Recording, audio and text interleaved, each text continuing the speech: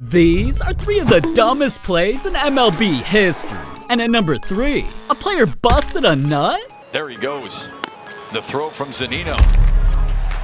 He threw it into the runner. I don't think that's what they meant by getting your head in the game. But at number 2 was a play so dumb, a player almost died. 3-2 pitch. And a fly ball.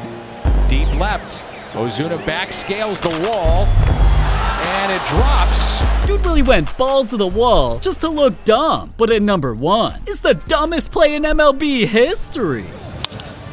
Baez hits it on the ground to third. Gonzalez.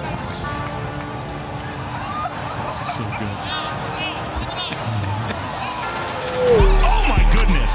Wow! You gotta be kidding me! You gotta be kidding me! They stole a run! You have gotta be kidding me! Javi Baez. Keep going! And that's why